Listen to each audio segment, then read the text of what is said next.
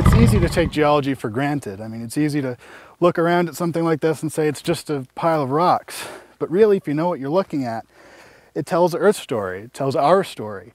And if you look into them hard enough, you really look at the details, you can do something that a lot of people say is impossible. You can travel through time. So I know it looks like I'm standing in a desert right now. It's pretty dry, it's pretty shrubby, but I'm actually have my feet planted on a Cretaceous ocean.